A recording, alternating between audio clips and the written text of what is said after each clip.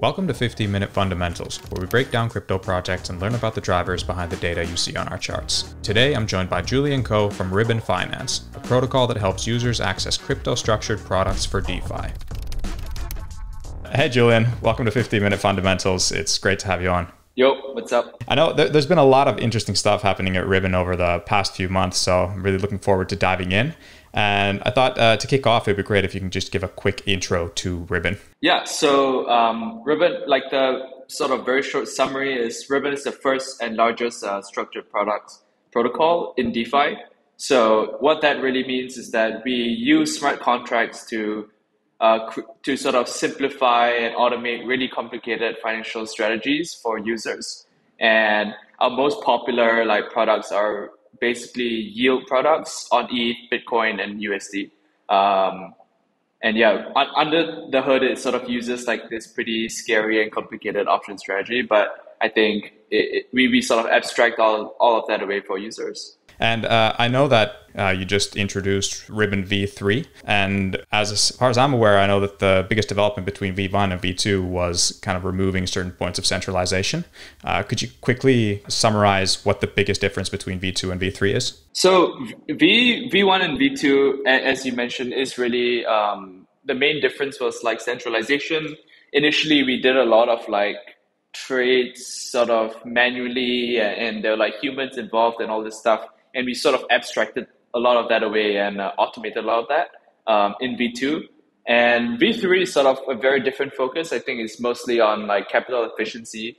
So we're adding more stuff around leverage, and users are able to get more bang for their buck, as well as like a whole new revamped auction system. So basically how our products work is every week we sell like $200 million of puts and calls to market makers, to anyone in the world. And it is pretty difficult to sell like such size.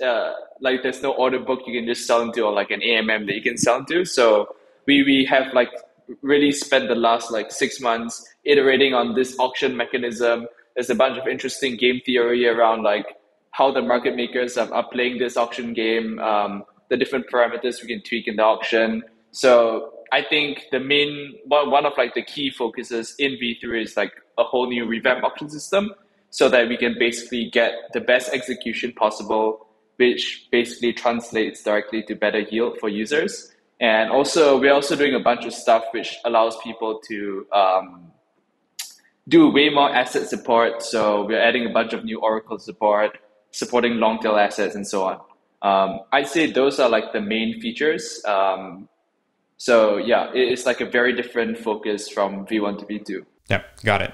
And I know like Ribbon's products can be somewhat seen as complicated. So I'd love to kind of quickly break down the two main user-facing products. So the Theta Vault and the Theta Vault Yearn. What are the kind of core features of these products and the innovation behind them? Yeah, so the first product, which we call like the Theta Vault, which is really just like a category of products. So there's like the ETH Theta Vault, the Bitcoin Theta Vault, some altcoin Theta Vaults as well, like Aave. And really how it works is, if you look at like Compound or Aave or any of these large lending protocols, the rates for supplying your ETH is sort of like almost zero. So it's maybe something in the order of like 0.2% to 0.5% a year. And I think a lot of crypto people are just not that happy with that.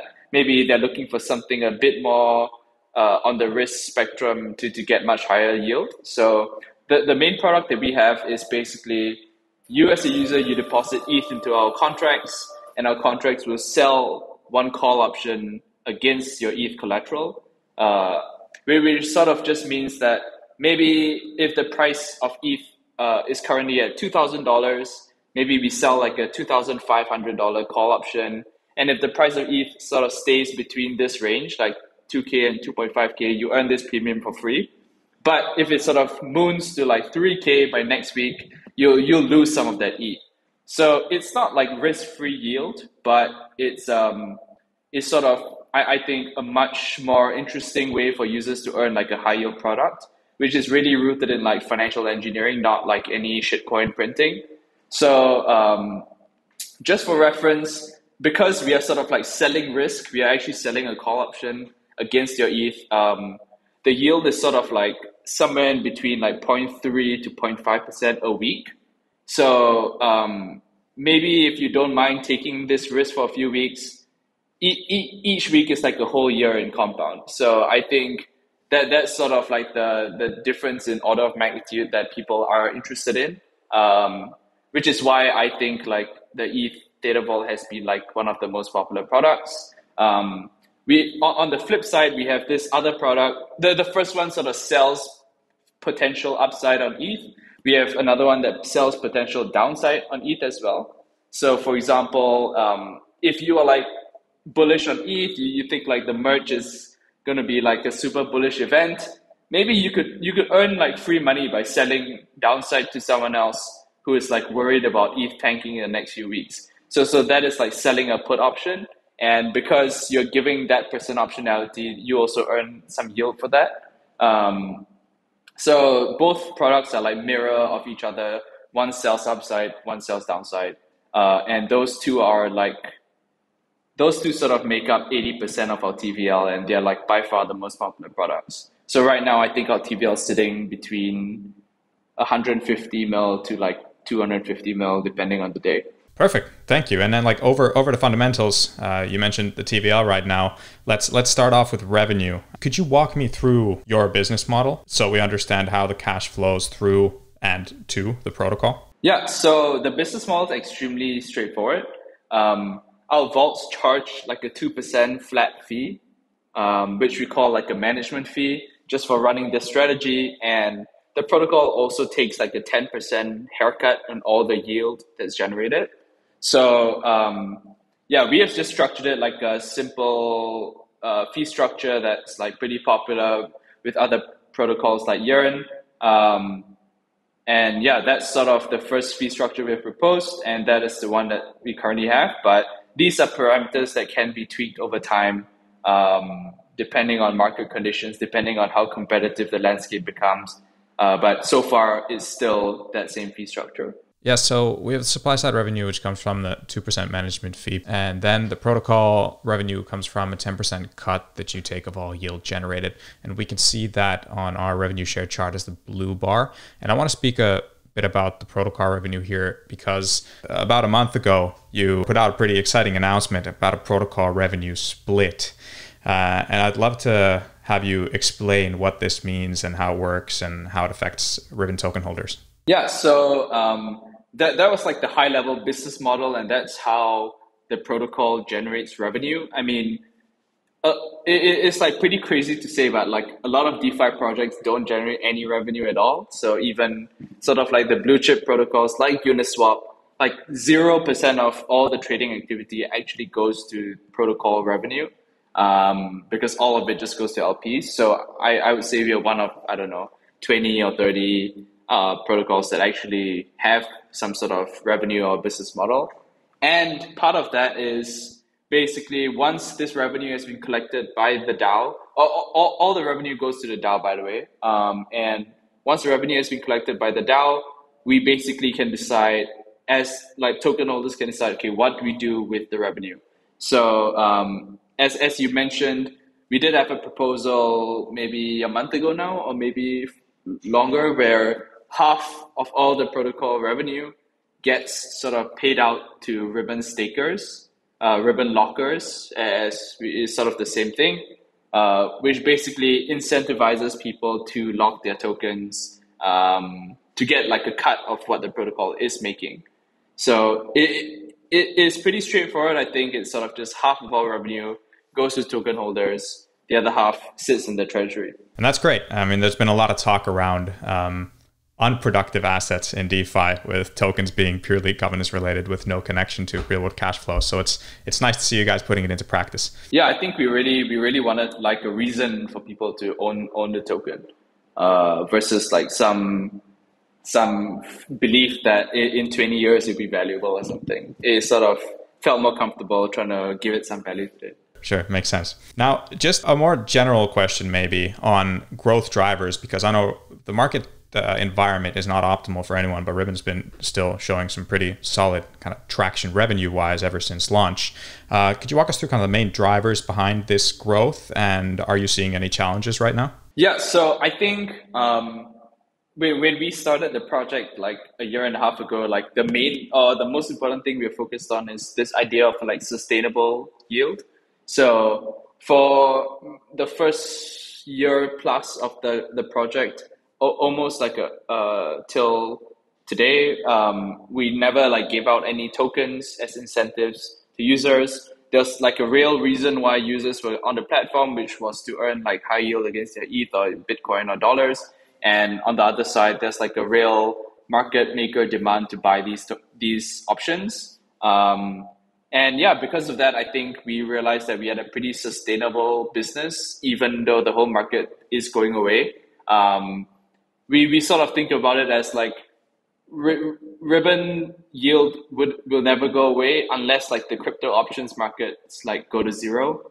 Like unless crypto options is not a thing anymore, we'll still exist as long as crypto options as an industry survives. So that's sort of how our business operates, and that's where we think even in bear markets, like all these yield farms go to zero. A lot of like different projects which are paying out, I don't know, 10,000% APY incentives, they also go to zero, but we have like a pretty solid base, which is why I think revenue has continued to grow. But I mean, obviously, like every other protocol, TVL has come down a bit. So I think we peaked at maybe 350 million TVL. Now we're sitting at about half or 60% of that. A lot of that is really just a function of ETH and Bitcoin going down in value, but also I think some users are sort of scared and they just want to like take their crypto money and put it back into their bank or something. But yeah, I think we, like among other DeFi protocols, I think we have seen pretty okay or pretty good sticky TVL. Like a lot of projects have gone down maybe 90+%, but we are down maybe 30%. So I am pretty happy with that. That's good to hear. You quickly mentioned token incentives. I know you've been focusing a lot on organic growth and haven't utilized those, but what is the status right now? Are you using token incentives in any way? Yeah, so we have like a very steady small token incentive. I think it's on the order of like $50,000 to $80,000 a week or every 2 weeks. I don't have the exact numbers off the top of my head. I think we really just want to experiment with token incentives, how sticky it makes our users become, and it's like a lever that we can turn up or turn down at any time. So we did turn it on maybe 2 months ago. We haven't really changed like the rate of emissions since it is starting at a pretty low point. And I think maybe in the next bull market or next cycle or when the market comes back, this is like a very, very powerful lever that we can just turn up if we want to grow. So that is like something available to us, and we haven't really like used that bullet yet. Now, I wanted to ask who the core users of Ribbon are right now. Is it more on the retail or institutional side? So it's definitely more on the retail side. I think I did an analysis maybe a few months ago where I think the median depositor on like our biggest vaults have somewhere in the range of like 10K to 20K deposits per account. So I think a lot of our users are like medium-sized DeFi users who have like low five figures on Ribbon. Maybe they have low five figures somewhere else, and so on. We have a few very large users which are like in the millions of dollars, but as far as we know, they are not quote unquote institutional, or they're not like big funds or anything like that. Are there any ways you expect like use cases to grow that could kind of change this split? Yeah, so we have been working on this other business category, which we call Ribbon Treasury, which is basically, we think like a lot of these DAOs are sitting on a shit ton of tokens, governance tokens, that they don't want to like sell into the market and just dump. But they have like this cash flow issue where they don't have protocol revenue. you're sitting on a bunch of tokens that you can't sell, it's like pretty difficult to generate cash. So one thing that they can do instead is they can sell options against their governance tokens that gives like cash today without selling a single token. So that's like a narrative we've been working on recently, and we have one customer already, perpetual protocol, and we're working on onboarding a few more DAOs. But I do think this is sort of like the type of institutional customer we might have. These guys would probably put in like 7 figures at a time, and they'll be like much more sticky capital and so on. So for now, it's sort of primarily retail driven, but we could see a shift of more of these types of larger customers in the next 6 months. And final question is, what's next for Ribbon Finance? So anything that we haven't yet touched on that you can share about like the future roadmap? Yeah, so as you mentioned at the start, one thing we are working on is Ribbon V3. So that has like a bunch of new features. We're also working on this new product category, which we think is very exciting. A bit of a teaser, but we're probably going to call it like Ribbon Earn, which we think is like a much more like mass market appeal.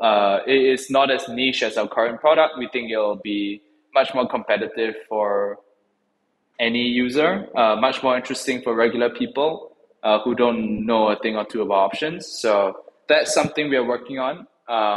And also we are working on like another big secret project that will be revealed in maybe 6 months. Okay, yeah, looking forward. 6 months, that was a good teaser. Everyone will have to follow you. Now, to get that information first. Maybe 3, I don't know. Okay, good one. Put some pressure on the team shipping that. Now, if viewers wanted to stay up to date with everything that's coming up, where would you guide them to follow you guys? You can follow us on Twitter at Ribbon Finance or join our Discord. But I think Twitter has like the most updated news and so on. Or I mean, go to Token Terminal and see the stats of how our protocol is doing revenue-wise, protocol revenue-wise. I think it's a very compelling, interesting fact. When we did like our latest fundraise, basically our investor used the data from here to decide. So this was like the canonical place to get our metrics, which was great. And I mean, I look at it all the time. That's awesome. Thanks for sharing that. That was all for today. This was a nice compact session, great overview on Ribbon. So thanks a lot, Julian, for doing this. It's great. Cool. Thank you very much.